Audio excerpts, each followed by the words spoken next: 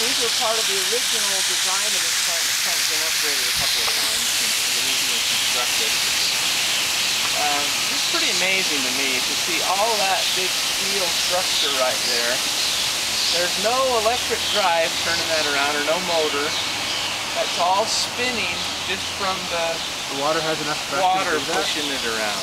Really? Yeah, that's pretty amazing, I think. It is pretty cool. But at any rate, the rocks in this trickling field are about 6 feet deep. Underneath the rocks there's a support structure and then an open channel underneath that. So the water's going through and collecting in that channel at the bottom. You can see if you look at the distribution arm there, there's a lot more water coming out at the end than there is towards the center. And that's because if I took a 1-foot wide section and followed it all the way around, there's a lot more area on the outside than there is on the inside. So if I want to put the same amount of water everywhere, I have a lot lower flow towards the inside, so I get the same amount of water.